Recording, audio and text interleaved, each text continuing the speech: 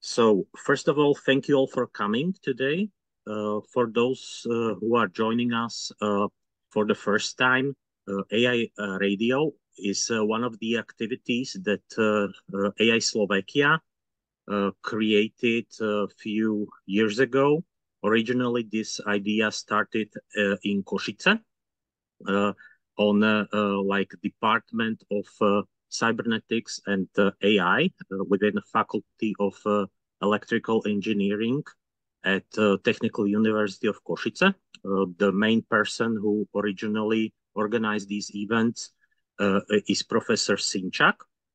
And within cooperation with AI Slovakia, this became one of the activities that AI Slovakia like included into the portfolio.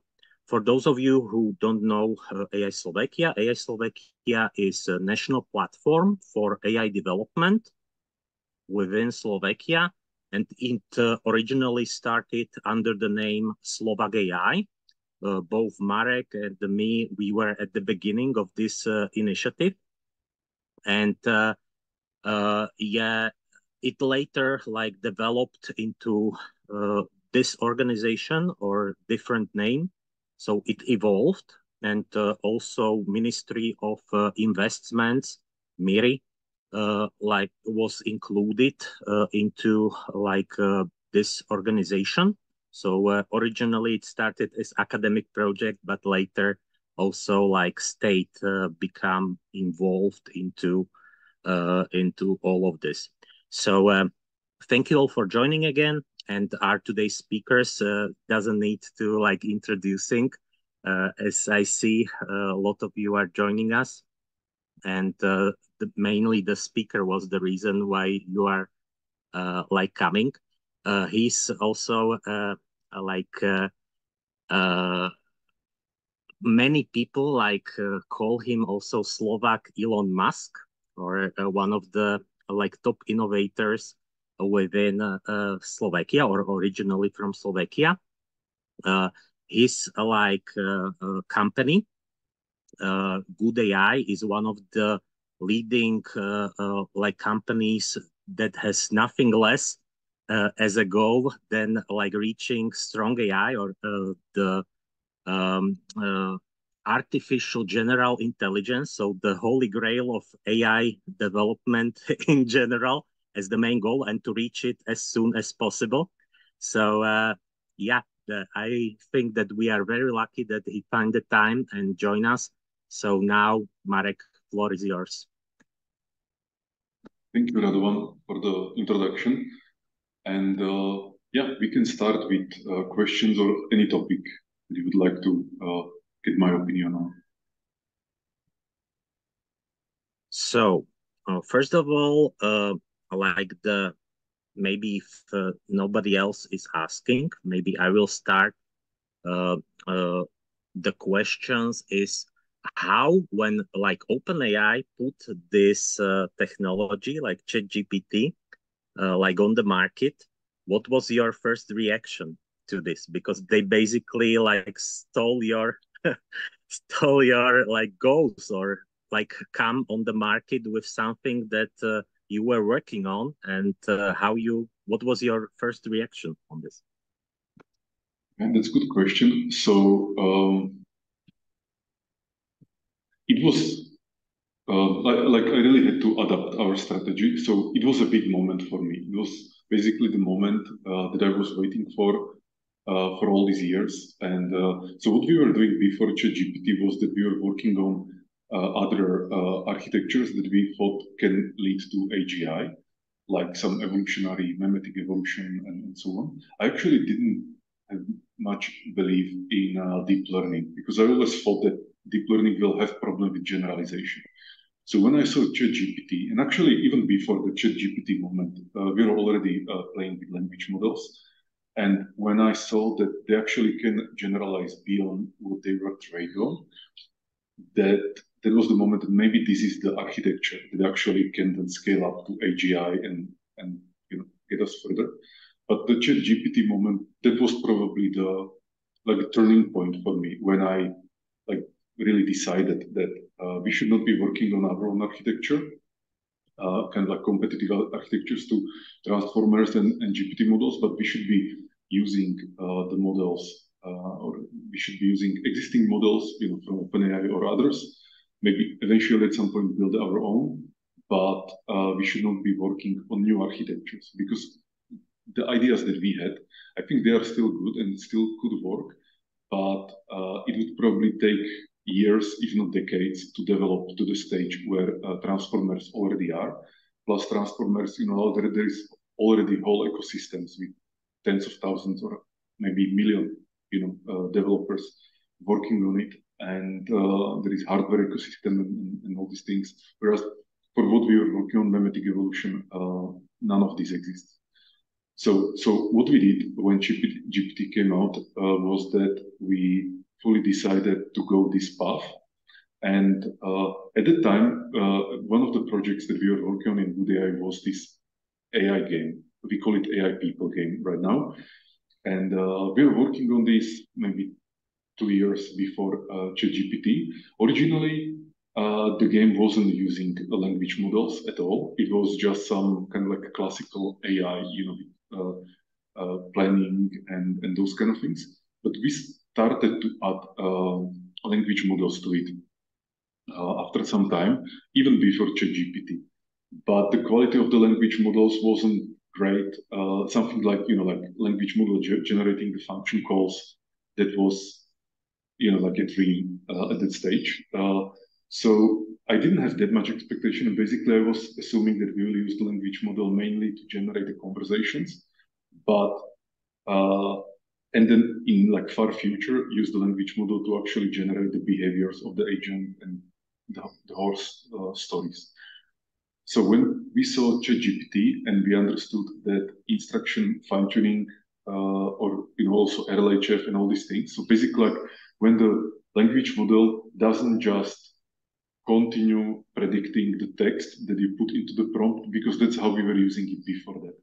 But what they did with Instruct GPT and then ChatGPT was that you can actually instruct language model to do something for you. And this was like a big mental switch for us, because it's completely different way of using it. Just like preparing prompt and then hoping that language model will kind of like predict tokens in a way that continues your text.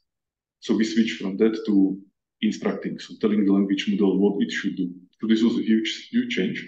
So we started to, we basically switched this game from the language models we were using before to GPT 3.5, I think it was back then. And we started to play with this. The reliability wasn't great for the use case that we have in our game. So, like GPT sometimes was making things up, not just hallucinating, but basically ignoring the instructions, missing things. The context length, I think, was only 2,000 tokens back then. Something kind of funny, these days, and so on. And but we believed that the next version will be better, and then we can be prepared for this. And so we just kept working on this, and basically we switched the game from a game where a lot of the decisions and behavior of the agents was based on planners and some kind of scripts and those kind of things, to kind of like architecture where the behaviors of the agents and the whole story is generated by a language model based on or conditioned on the history. So basically what already happened in the game and what are the instructions in the prompt. Like basically what the agents, like what is their bio, what they can do in the game world, that interact with other agents or interact with some items and things around them and so on. And this still wasn't reliable in a GPT 3.5, but then at some point we switched, or we tried GPT-4, and it became much better. Still not super reliable, but much better. And so we just continue prototyping on GPT-4, assuming that at some point in the future the cost will go down. Eventually there will be GPT-5, which will make some things that are really hard for us right now, will make it easier. And also assuming that in some time, local models, or like small local models, it's like 7 billion parameter models or even smaller models, will have the same quality as GPT-4, at least for our use case in this game, and we'll be able to replace it and use local models without any infrastructure costs, which is still not true. This still didn't happen. Like local models are great, but not good enough for what we need for the game. So we are still relying on GPT-4. And what we did on top of this is the long-term memory. And that's basically a mechanism. It's something similar to RAG, but it's not just RAG, but it is the same principle that you are storing some memories in a database and then querying them and retrieving them and inserting to the prompt. Basically, you try to retrieve the most relevant memories from the long-term memory and insert them to the prompt so that the language model with just very fixed and small context window can still predict interesting stories. So another thing that we are working on, and this is very important project for us, is this long-term memory. And what we did is that a couple months ago, we released LTM benchmark that we created like a set of tasks where you can measure how any LLM or LLM agent, how good it is at basically remembering things that happened in the past and also reacting to the instructions. So what it does is actually is that you have some tasks. For example, you will say that please add X on my shopping list. Then later, even after a few days, you will say like, and now add bread to the shopping list. And then later you will select, and now tomatoes, and remove the eggs because I already bought them on my way home. And the thing is that, of course, LLM can kind of help you with this if this entire conversation fits inside context window. But if there was a lot of conversation, it will probably not fit in the context window. So basically, our LTM is bringing two benefits. One is that it's extending the context window to like, theoretically infinity, because you can just be adding things to this LTM, and then it's retrieved only when it's needed. So you have, in some sense, infinite context window. And the second thing is that it helps to integrate the information that is somehow spread through the conversation. And what I mean by this is that this example with the shopping list that I said, it can happen in the course of like many days. And imagine that you have a prompt which contains some conversations with the agent, then mentioning the shopping list and some other conversation mentioning the shopping list and so on. And then at the end, basically, we instruct the language model to like answer some question. For example, like what is the content of my shopping list? And what the language model needs to do in that one inference call, in that one prompt, is to integrate all the information that is in the prompt and to really understand, okay, this instruction, add this to shopping list, depends on the result of what happened before. And for example, if I say that delete my shopping list and start from scratch, I actually need to integrate even this instruction into the final result. So we call this integration of information, and LTM also helps with this.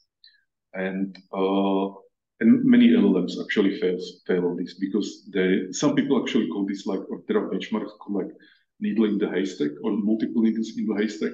Like finding the needle in the haystack, meaning needle is some information, haystack is the prompt. So you can measure how many of these needles the LLM will actually ignore in your prompt. And GPT-4 is good if the prompt is up to certain size, but then it starts to like the quality starts to be reduced. And by quality, I mean the ability to retrieve and reason about information in the context.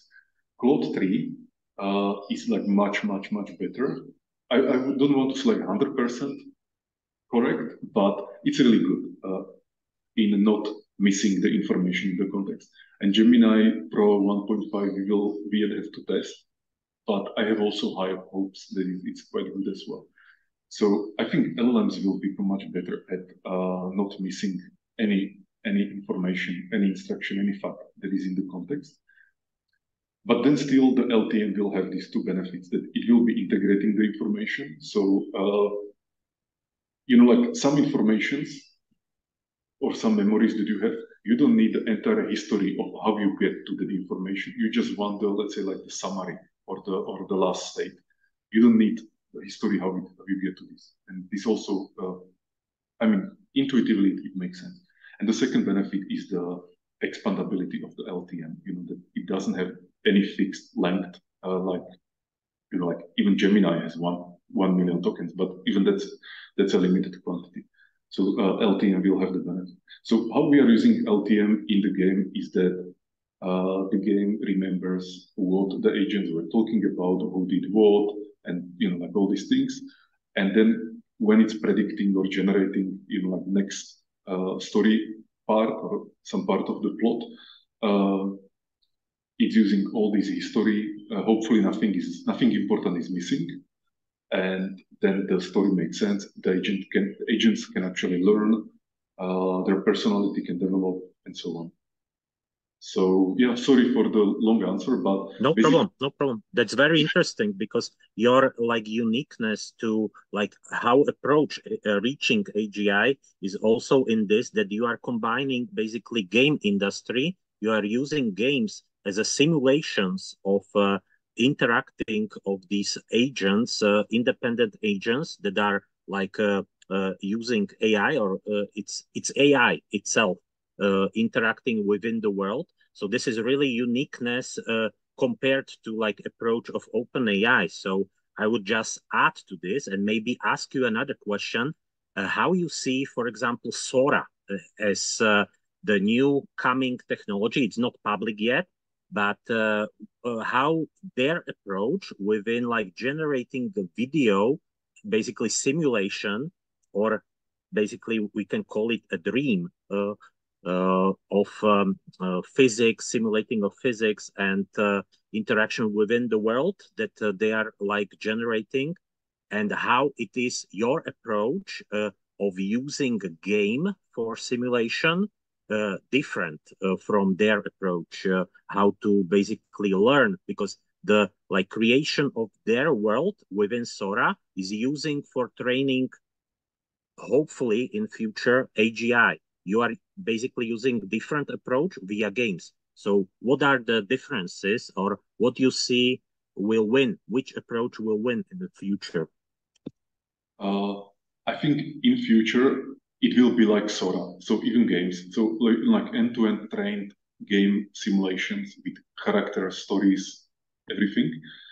And I actually have a blog post where like a few months ago, if somebody is interested in that, and there basically structure this or categorize this based on what frequency of simulation are we talking about. So what Sora does is they're at the end they are doing the high frequency simulation, meaning that they are simulating the individual frames and pixels and everything. What we are doing right now is that we are simulating only the decisions of the agents in the game world. And so it's low frequency, basically, because those actions, they happen once per few seconds. Whereas what Sora does is that it will generate, let's say, 60 frames per every second. And then there is a middle step between this low frequency and high frequency, where we'll be using AI to simulate the game logic in the game world, but still not simulating the pixels.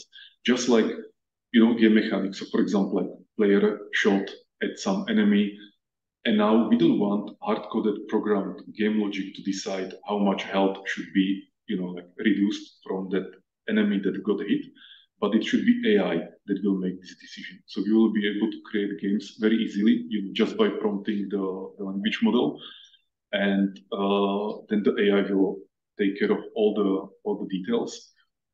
So that's the middle step. So again, the first step that we are doing right now is low frequency simulation of the NPC behaviors, their actions in the game world.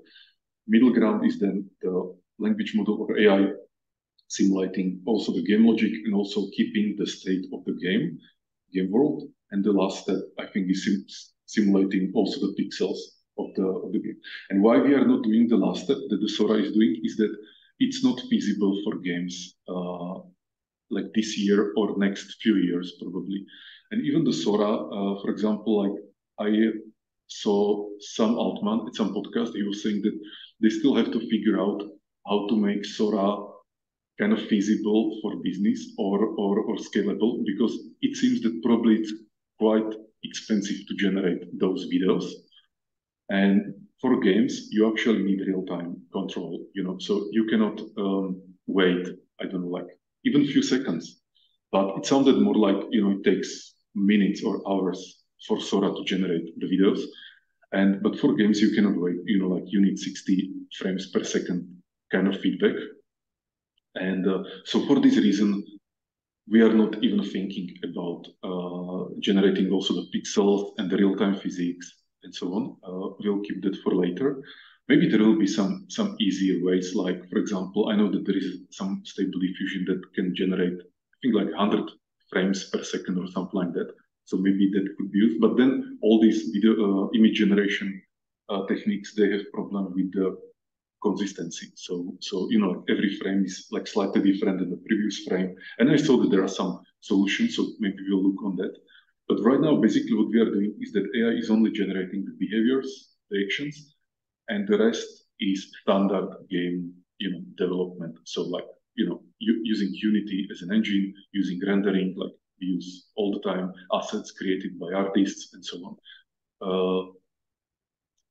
So we are doing it this way because we also need to be practical and think about when the game can be released on the product, how much it will actually cost to run the inference and all these things. You cannot, just like be in a dreamland and design and develop something that nobody will be able to use. But I agree, the end game will be something like Sora, where you will have AI model that was trained to simulate any game, any simulation, any universe, basically.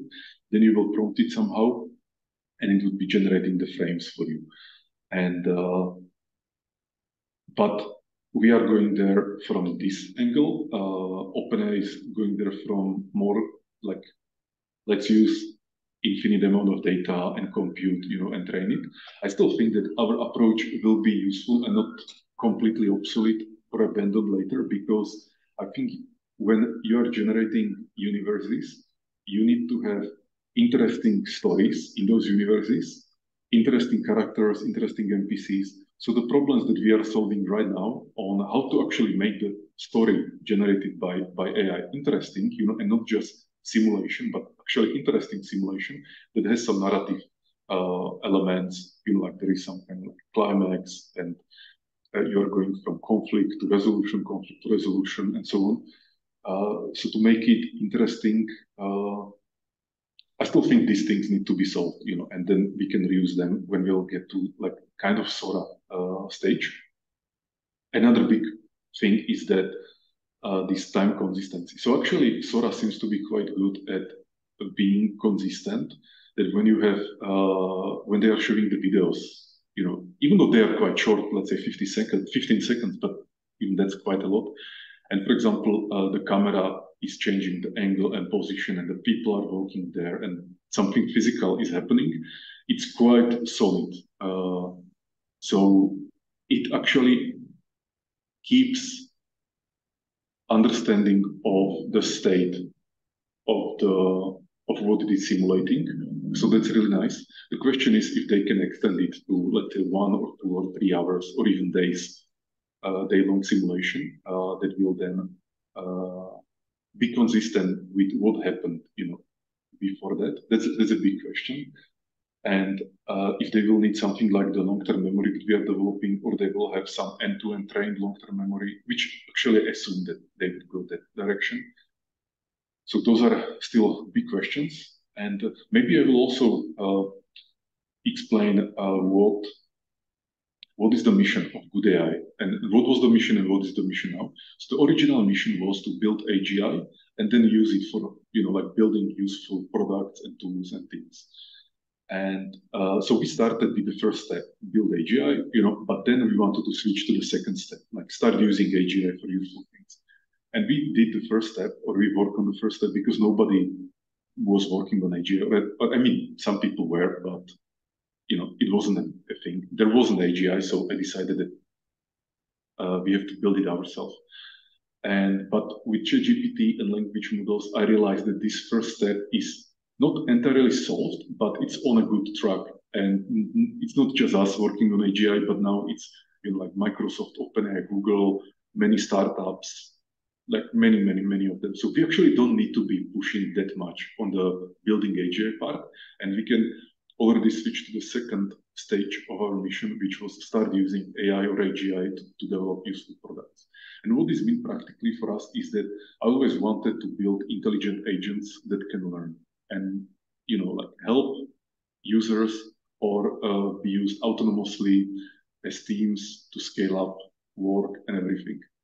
And so building intelligent agents that can learn, that's our mission. And building this for a game gives us the advantage that first, I'm from game industry, so I understand it. Second, there are no regulations or very limited regulations in AI, so we can really experiment and not be afraid, with some damage or anything like that. And also iteration loops are quite good. And there are also some disadvantages. For example, like running the language model for predicting the characters in our game is actually quite expensive. And so there are also some disadvantages.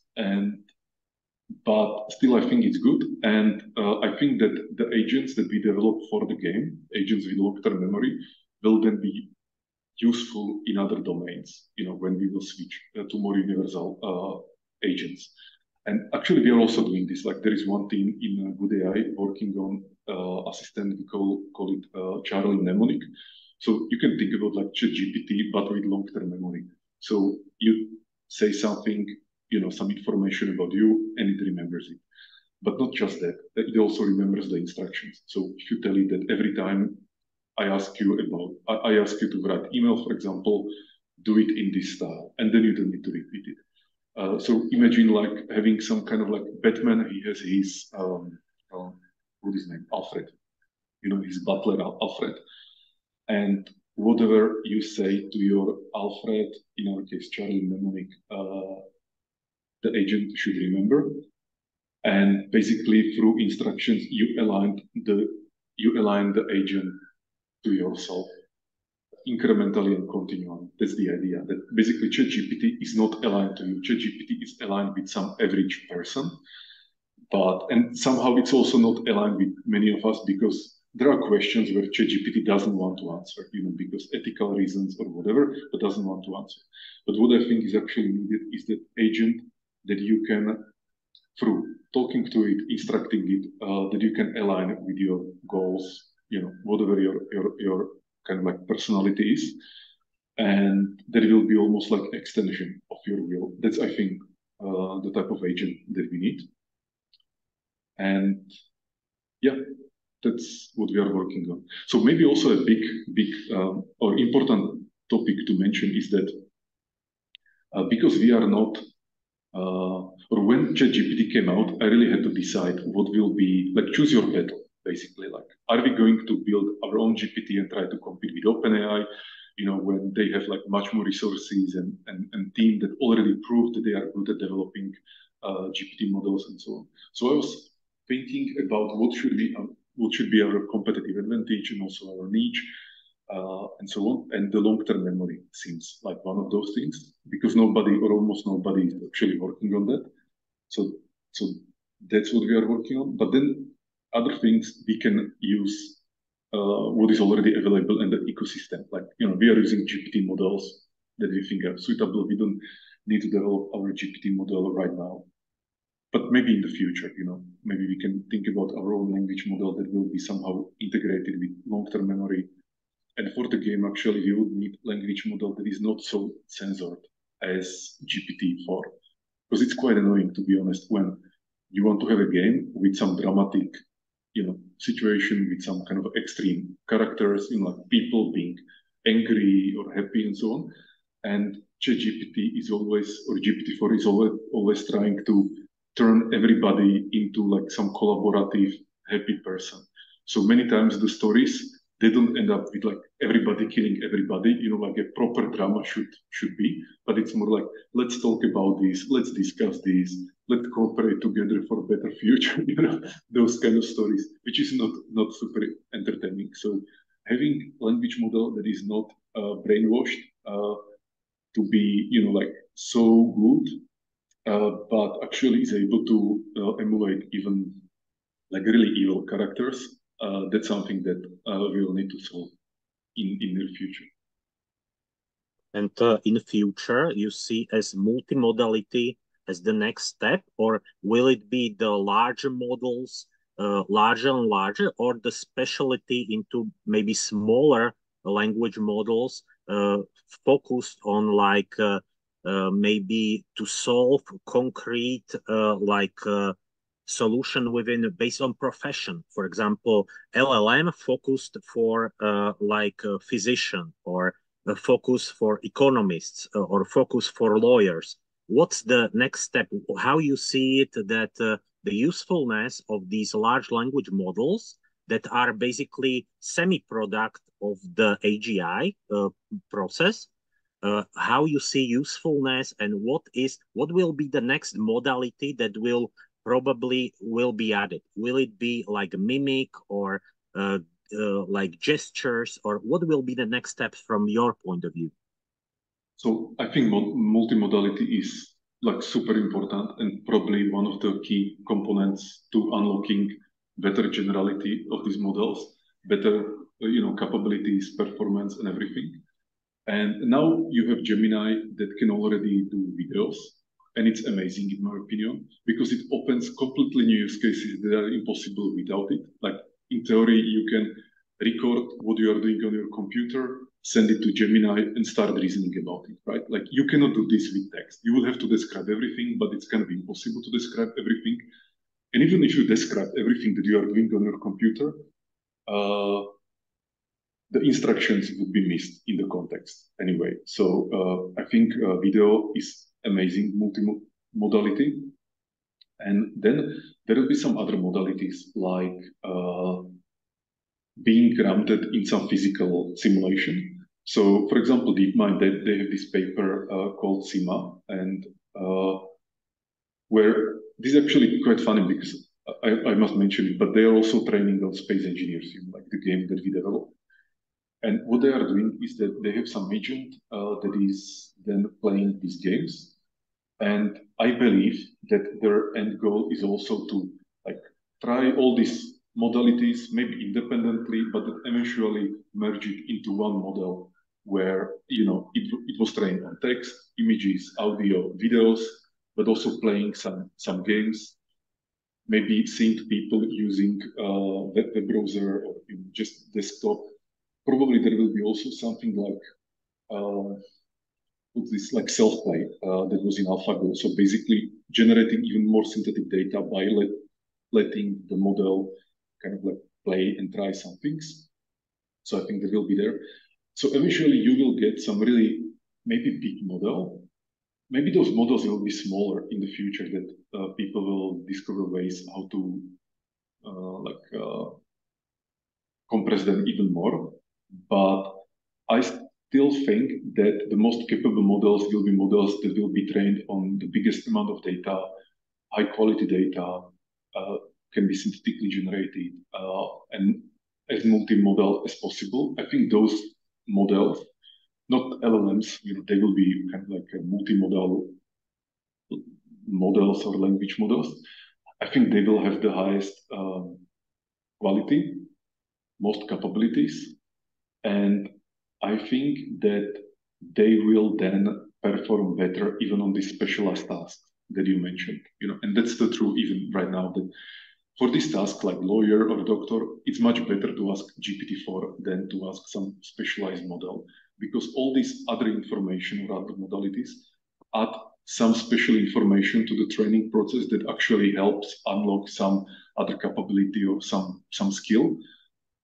So I actually don't think that there will be specialized models unless we really talk about some like distant or not, maybe not so distant future, where these large, like these super large models will be creating specialized versions of themselves. They're good and specialized, optimized only for some domain, but you will have to do it through some process of distillation, and it will really need to be controlled process. For example, you can then say that, okay, we train something like, let's say, GPT-4, but we care only about it knowing about, let's say, lawyer, profession, nothing else. But actually, this doesn't mean that you can be a lawyer, because lawyer also needs to understand physics, at least to a certain level, like, right? Needs to understand that if somebody is killed, you know what it means, or that you can kill person like this many ways. And you know, it's a murder, and there are laws against that, and so on. So you cannot really say that we can remove everything from the parameters of the model and keep only like the lawyer parameters, because many of the things that lawyer needs are actually spread out like outside of this space. So I think maybe you can then say that, okay, the lawyer model doesn't need to know anything about the history. But then the question is that, okay, so yeah, it doesn't need to know like very specific details about the history, but maybe the model still should know, you know, what happened in 20th century, at least the basic things. Or maybe that there was Roman Empire, you know, and the law is based on the Roman law and these things. So I think it's hard to set the boundaries of what doesn't need to be remembered, stored in the parameters, and what has to be. So I don't know, to be honest, if because many of these use cases, like, you know, having a lawyer AI or a doctor AI, work only when the model has capabilities like above certain threshold. You can, below that threshold, it's unacceptable. Like, you cannot use it. The quality is not good enough. And it seems to me that only these very, very large models with as many modalities as possible will be able to cross the threshold. And then there is another question, which is actually, imagine that you can use some small model that runs cheaply, but the capabilities are limited to a certain degree. Or next to it, you have like the latest model from OpenAI or Google, that maybe the inference will cost more, but the capabilities that it opens for you are much larger. And now the question is like, which of these would you employ? And now think about it from a different perspective. If I was talking about people, like here, you would have some person with, let's say, and this will maybe sound nasty, but IQ 70, but it will be cheap person, right? And here will be person with IQ 200, but his salary will be double, 10 times more. Like, which of these two people would you rather hire? Probably this one, because the multiplying effect that that person can bring to you, or that model can bring to you, is like much higher than the difference between their salaries, basically.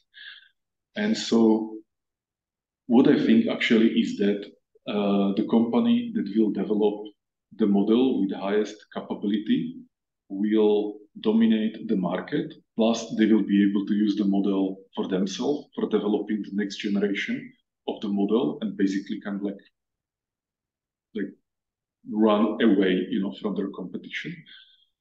So I don't know, I don't have much, let's say, I think the smaller models will still be used for something, but I also see this trend of bigger, better, more expensive models having capabilities that unlock some new features as something that will be actually pushing the evolution of language models and opening new doors. And basically, that's the area where I'm more interested, not how to make something like low performance things, making it cheaper. I'm more interested in like maybe more expensive, but opening new possibilities. And basically, what do you think that which philosophy will win? Basically, OpenAI has open in the name, but it's one of the most closed companies like within the world, even within like ChatGPT.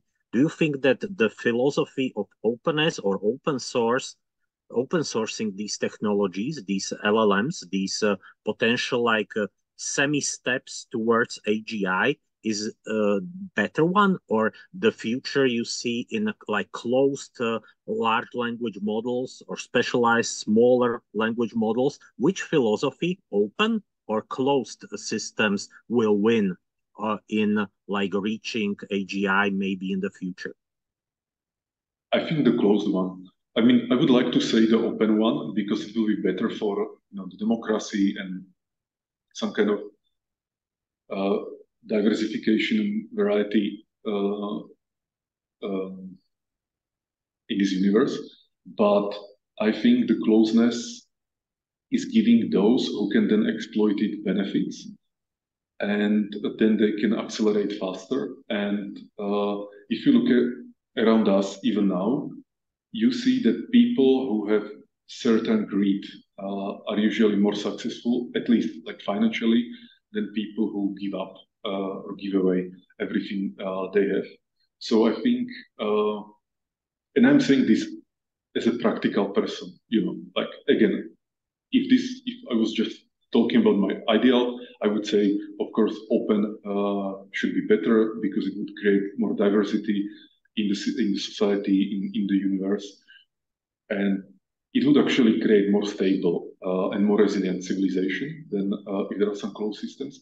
But unfortunately, this is how the reality works, and so I think the companies that are closed will keep their advantage and use it to even like increase their advantage. So that's what I think is the reality. Hopefully, there will be more closed companies than just one, because if it is just one, we are going to, like almost like a totalitarian situation when there is just one entity that has access to intelligence or like this high-level intelligence, and there is no competition, there is no market. So I hope it will be more companies. There will probably be always one that will be ahead. I think that's the reality of things, that you don't have everybody progressing at the same pace, but there is one, that is really ahead, some kind of overload. But then hopefully there will be other that will be kind of catching up, and then also the open source ecosystem will be also catching up. That's what I hope. Maybe if you then look on how the power, so not just the access to intelligence, but the actual power, to change things in the real world, how it's distributed among these actors, I hope it will be actually distributed through people who will not belong to just this one closed group entity, but it will be spread out more equally, or if not equally, I mean, it definitely will not be equally, at least it will be some kind of multipolar world. So not unipolar where there is just one, strong leader, but there are many, and you need to keep things in equilibrium. You need to negotiate with others and try basically you need to cooperate with others, and not just dominate them. So that would be nice. Maybe we'll be surprised. On the other hand, maybe there will be open source data sets. Maybe there will be open source training procedures. Maybe there will be some group of people that will put together so much hardware and then train some model and make it open source that it will actually be better than some closed source competitors. So like specifically, this could mean that imagine that, like there was this thing for the UFO signal. What was the name? SETI at home, right? Yeah. So SETI at home, and there are some similar projects where they have grid computing, and people can contribute with their CPU, and then they calculate. So I know that there are projects like this for training GPTs. So imagine that millions of people contribute their CPU to these computers, and imagine that the training actually can leverage this distributed network and is not bottlenecked by it. Then maybe this distributed network of people can have more training power than OpenAI, and then maybe the final language model that they would develop and would be completely open source would have higher quality. That would be nice. That would be nice. And maybe also another angle that I'm sometimes thinking about is that, like for example, fire. Like somebody had to invent fire and many other technologies in the past. Like somebody had to have the idea, like some first person had to have the idea how to, let's say, like capture the fire or then later create the fire. But now it's a common knowledge. Nobody thinks about this. We are not paying, infrastructure costs or any kind of price to the person who invented fire, because the person is like long forgotten. As I said, anybody can create fire and use fire. And so my question is, if with language models or AI models, we will not get to similar stage quite soon that, like having, just like I can go outside, get some wood and make a fire. I mean, I will probably still need, some lighter or something like that. But in worst case, I can just, do it with rocks. But probably it would take me like a few hours to do it because, like I'm not used to do it. But in theory, I could do it in a few hours. If I really tried and I would think about the principles, how, fire works, I could do it.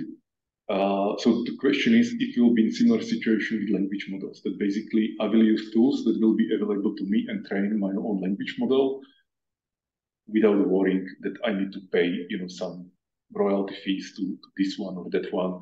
Basically, I would just use language models like I use Fire.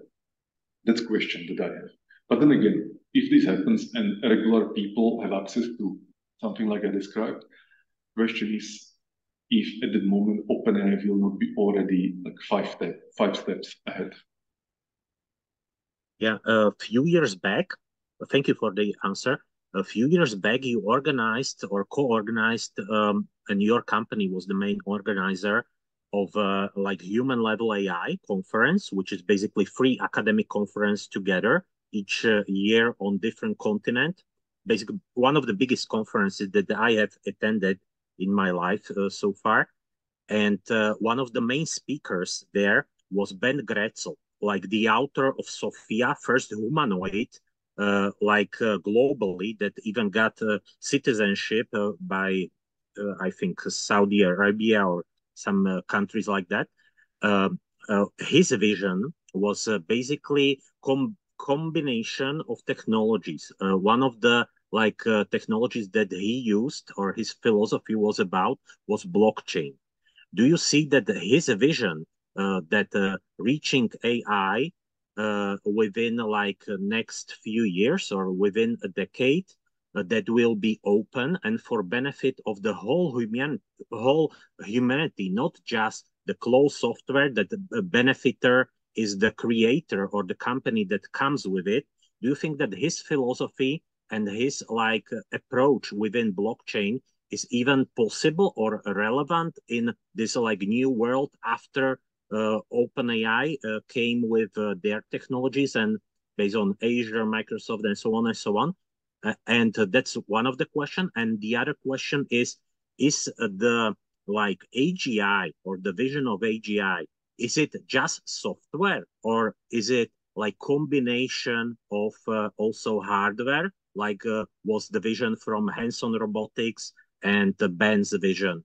Or will it be just like it is now, just software? So, starting from the back, I think AGI also needs robotics.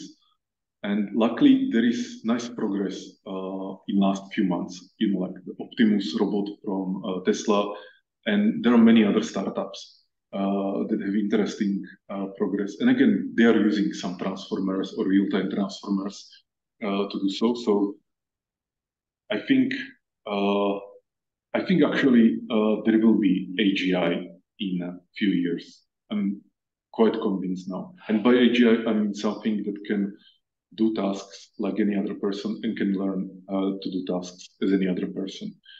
There will probably be differences between this AGI and real people because we learn things during our lifetimes, whereas GPT models, they are trained on a lot of data, much more data than you could experience as a person. So there are basically big differences. And I think interesting question could be what is missing from the current technology that needs to be added to call it AGI. I think that's interesting. It can be interesting discussion. But back to your question with blockchain and the other things. So I think this is more about not about development of the technology, but about how it can then be, let's say, used for the benefit of society and the civilization. And my answer here would be that I don't necessarily want to comment on what Ben Gertzel was saying because I don't know enough, about his vision. But I would say what I think, what I personally think am thinking about. So what I think is that actually we need to start structuring the civilization in a way that it will be open to accept and adapt to this new technology that will come and to many more challenges that will come. So internally, we are working on something that we call resilient civilization. So civilization that is actually resilient towards some errors or problems and can actually keep experimenting widely without worrying that one wrong experiment will end the civilization.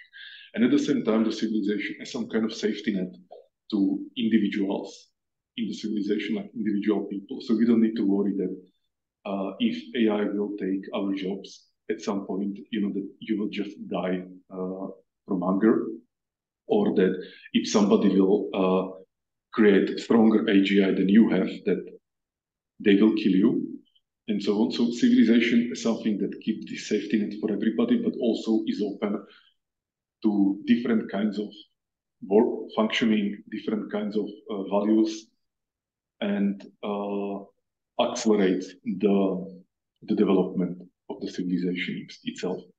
So this is how I'm thinking about it. And now the tools, how this can be achieved, or how this civilization can be designed, and then how it can be developed, what tools we need for it. Maybe blockchain will be one of the answers, maybe.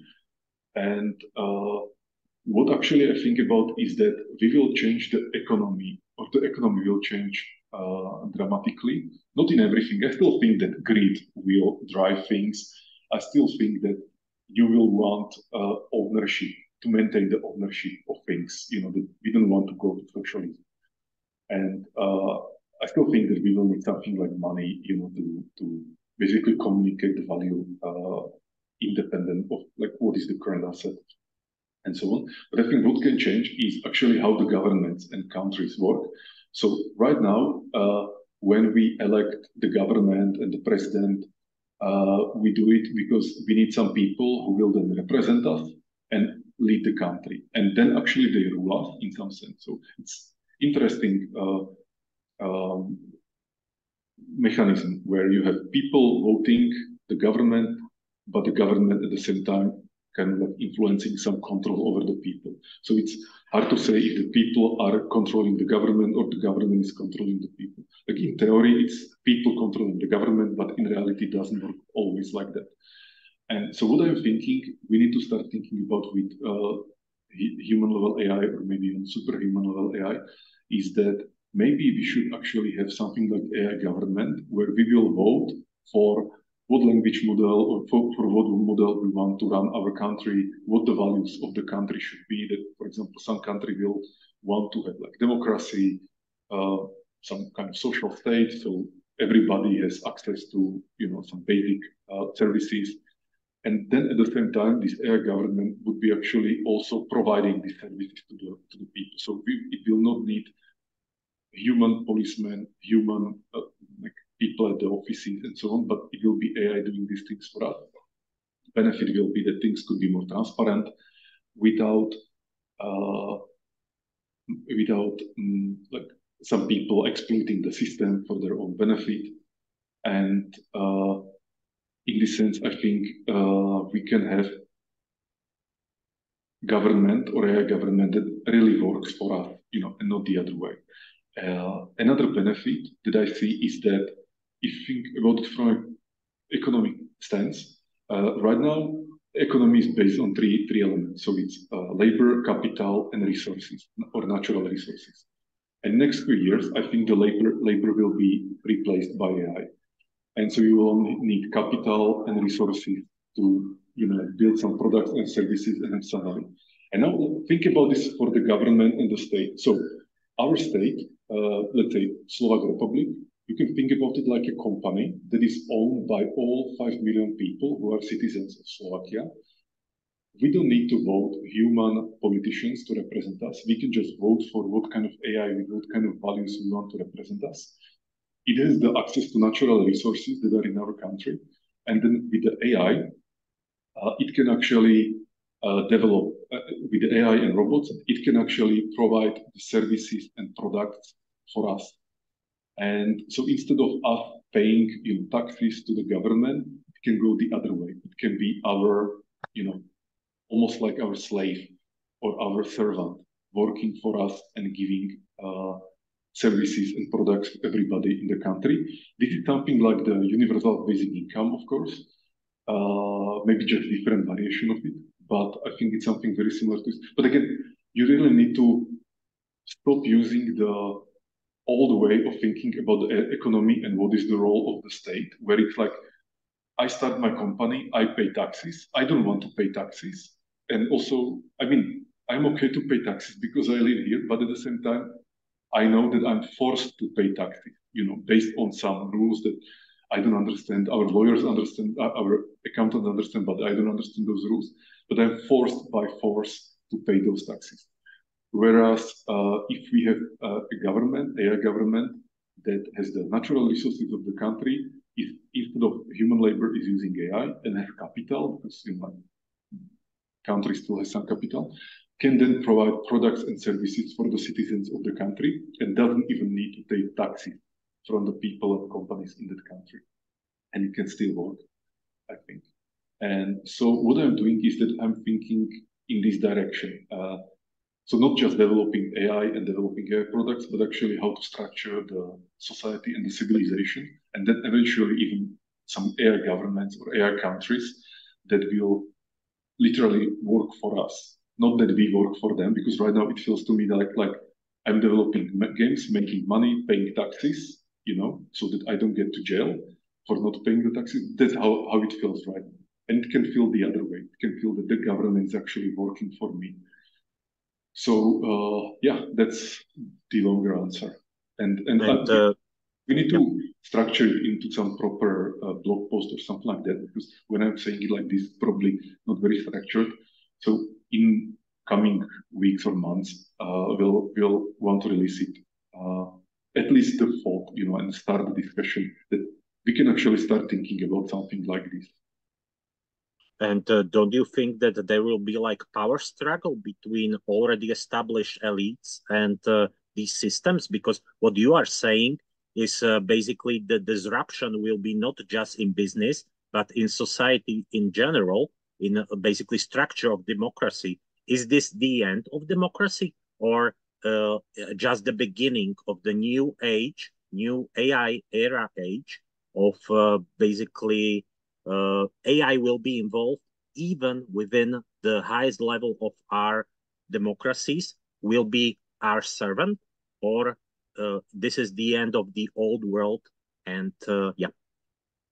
I think it's a new type of democracy. It's, let's say, like a democracy with higher quality, because we already have democracy, like we can vote and so on. 200 years ago, 300 years ago, our ancestors, they couldn't even vote.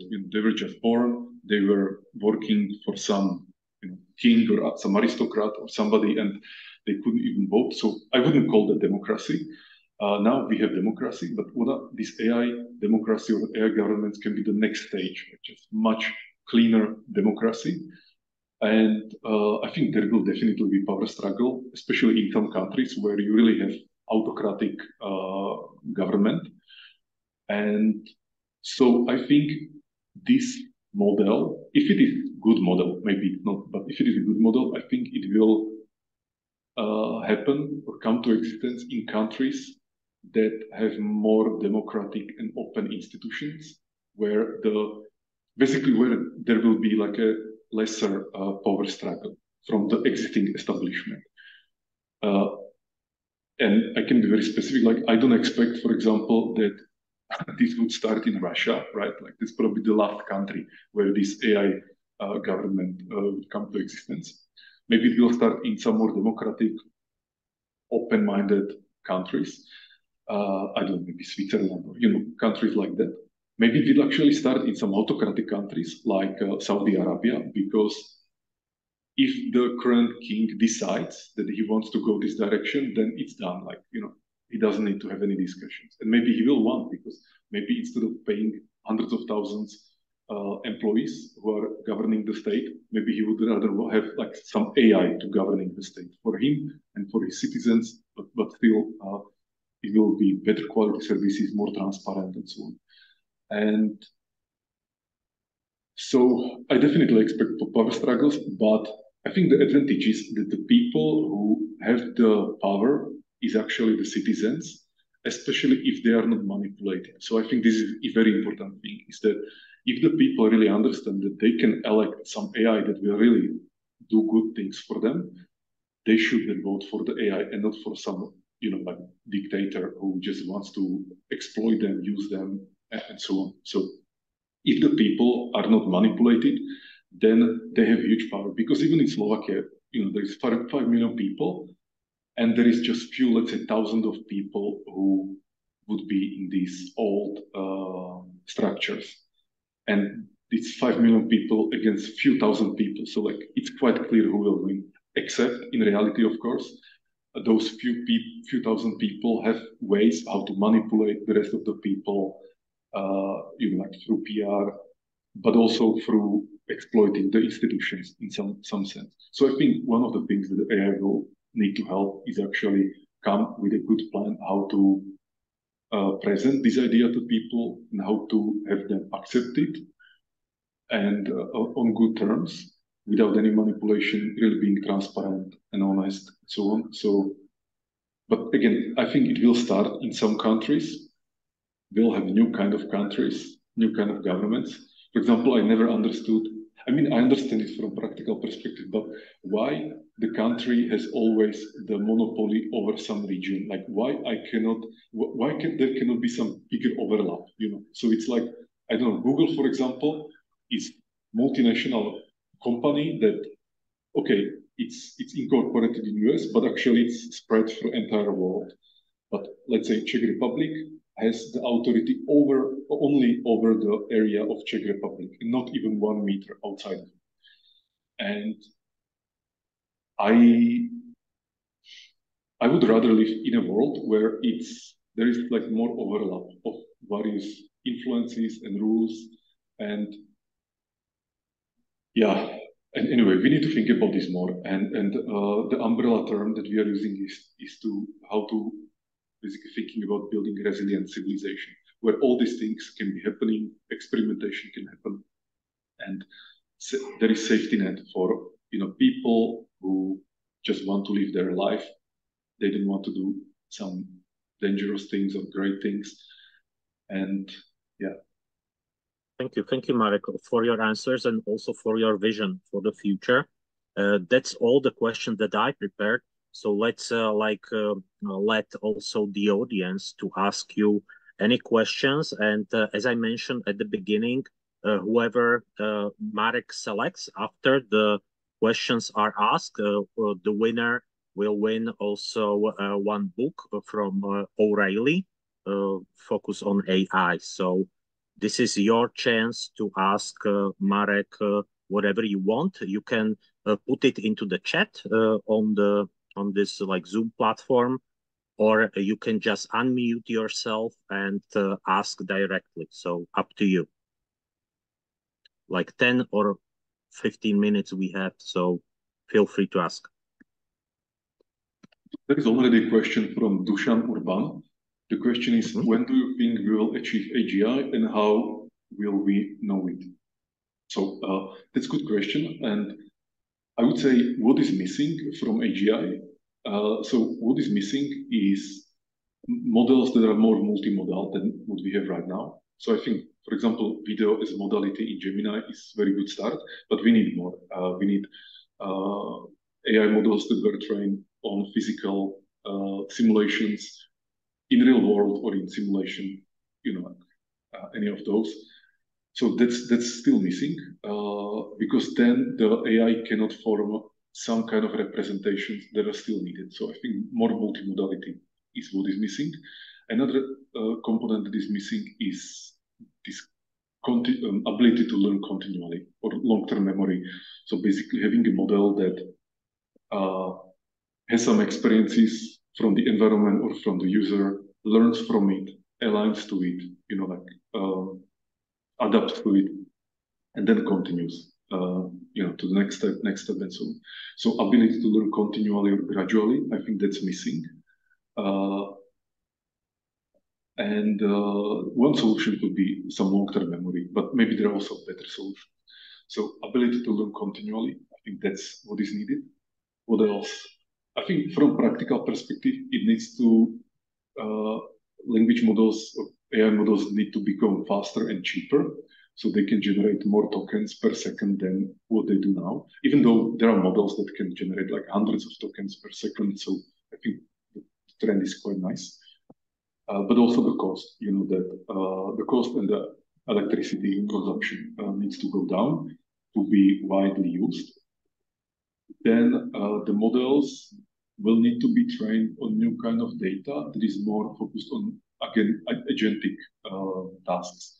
So being able to come up with a plan, start executing it, reflect on it, criticize it, continue executing the plan, and so on. GPT-4 and other models, they kind of can do this, but it's very unreliable and still not good to be used. So models, and you probably need some new data sets for these synthetic data sets that are better at agentic tasks. Then another one is ability to, or increase the quality of attending to tokens in the context window and the reasoning about the tokens in the context window. So not missing tokens that are in the context window. That's very important. So imagine that you have a prompt that is, let's say, 100,000 tokens, and there are some important instructions inside of it. And if you see that the language model ignores some of it, then you simply cannot use it, right? Because it's very unreliable for you. So increasing precision at which it attends and reasons about tokens in the context, I think that's very important. What else? I think there are a few things, because actually I was thinking about this myself recently.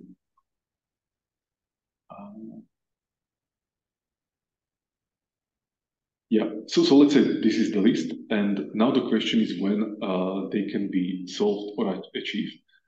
I think some of these things will be solved just by scaling up the current processes. So I would say few years. For example, the multimodality and also the precision, the context window, because it seems that they are really increasing. So probably a few years. With the long-term memory or continual learning, it's hard to say. Also, maybe it will not be so needed in the use cases where we will use the AGI. So maybe it will not be full AGI, but it will be AGI enough for, like programming games for you, doing research, science, and so on. Then I personally expect that we will have something like AGI that I can use, just like I can work with other people instead of I will work with this AGI agent. I expect it will be in 3 years or 5 years. That's my expectation, basically. Or maybe it will be a model where I will question whether I should do this task with a person or rather with agent, because with agent maybe it will be faster, cheaper, less confusions, and so on. So I expect this to be 3 or 5 years. And then we get to the next stage, which is using this AGI to develop better AGI and better AGI, so some kind of recursive self-improvement, and eventually reaching superhuman intelligence or super intelligence.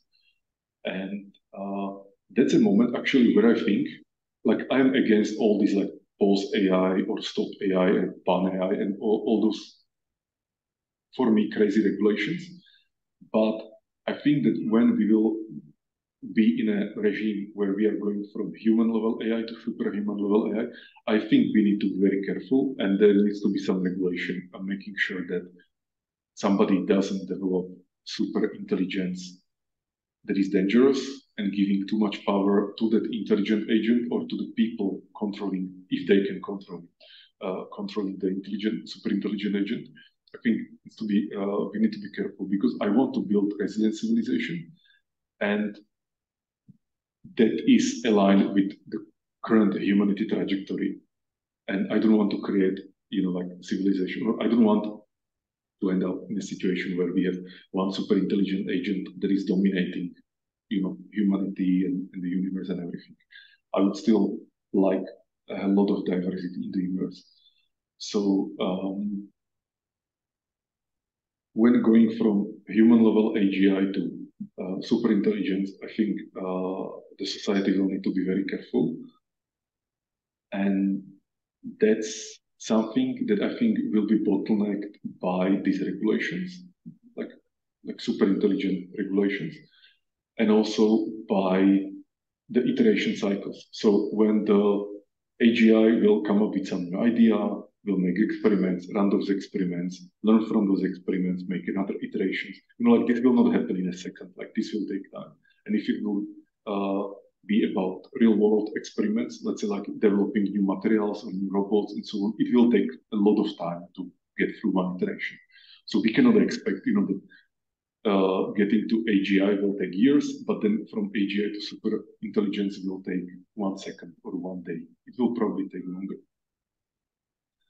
So to sum it up, I expect AGI language models or models in 3 or 5 years with some limitations. And then let's say AGI that will do the same things like a person, that basically when thinking whether I should still do the thing with that AGI or with the real humans, I would prefer AGI because it will be cheaper and it will do the same things as people. I'm quite sure this will happen, like at least not longer than 10 years. Yeah. And I think what this question is, what will be the cost of those models? Like how much it will cost. But then again, people are also very expensive. So like you can always benchmark it with that. And also having AI that you can easily clone, AI that works 24/7 has other benefits that people don't have. And the question also was about how we will know it if we achieve AGI. So I think we will know it basically when the agent will be able to do things that a human can do. And you can know this by testing it on various tasks that you would expect people can do. And when you will find out that the AGI is not failing on these tasks, then I think you know that it's AGI. There will probably still be people who will be saying that it's not AGI because it cannot do this or that. But I'm talking more about the majority of useful use cases and things that we actually care about. Like if I will have AGI that can write a new game for me in a week and I can iterate with it in like every few minutes, I can have new iteration of the game. But for example, for some reason, the game cannot be about, I don't know, it can do only, let's say, real-time strategies and will not do first-person shooters. It's still super useful agent for me, right? And then we can think about where even this other limitation will be removed.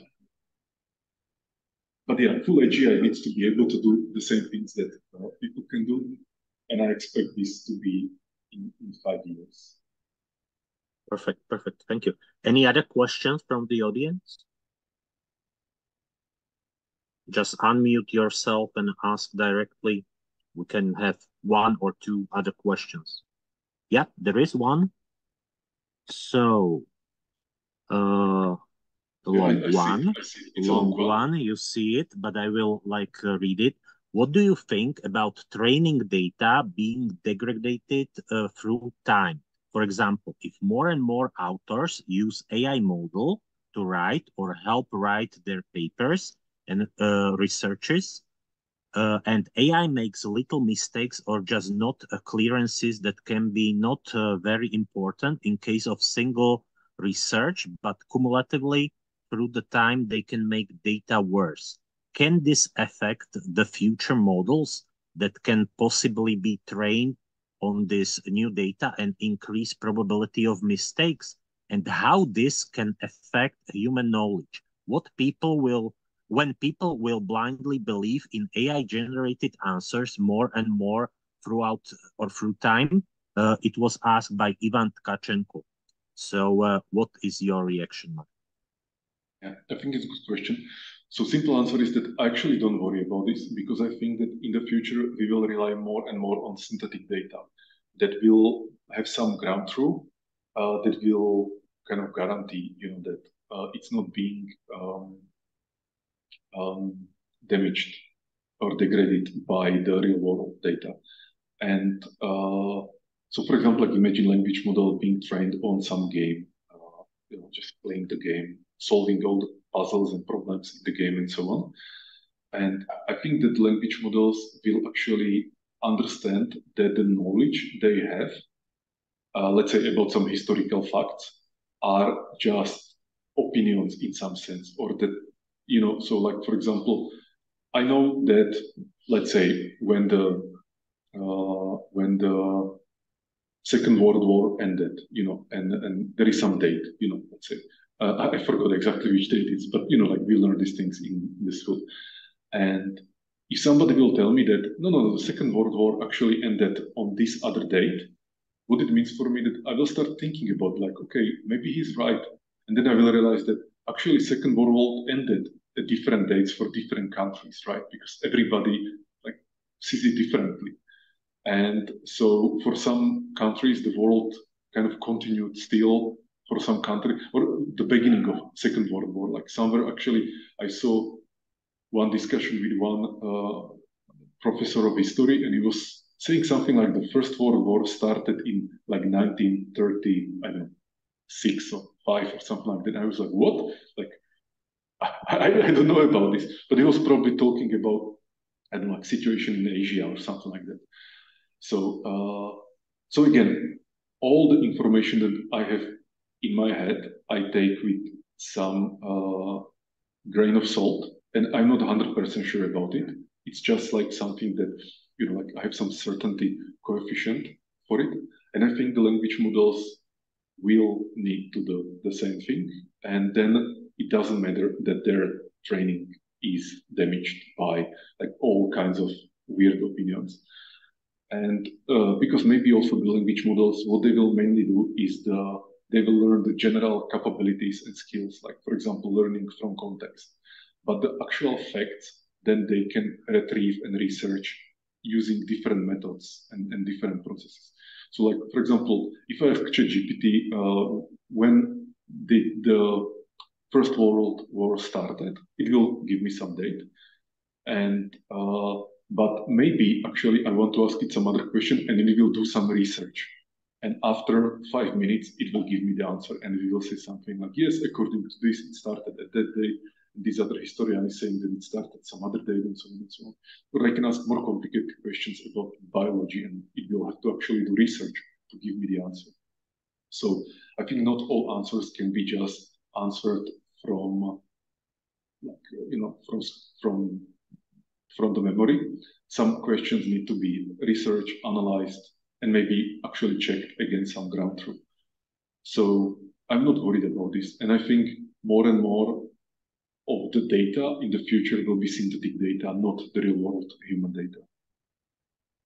Okay, so which one of these questions should be awarded by book is the last question that I had on you. The first one. I think they both were good questions, but yeah, I would pick the first one. So congratulations, Dusan, you are getting the book. And that's it. Thank you all for coming. And thanks again, Marek, for finding the time, also for like coming online. He will also come for those who are interested in person on physical meetup. It will be under different brand or PyData Slovakia, and it will be on 11th of May at Faculty of Electrotechnics and Informatics in Bratislava. So mark the date, and if you want to meet and ask Marek also in person, we will gladly like see you on this day. So 11th of May, and so far we set it as 2 p.m., but you will be informed afterwards. So thanks again, and hopefully see you soon and also in person. Thank you, everybody. Thanks for questions. Bye-bye.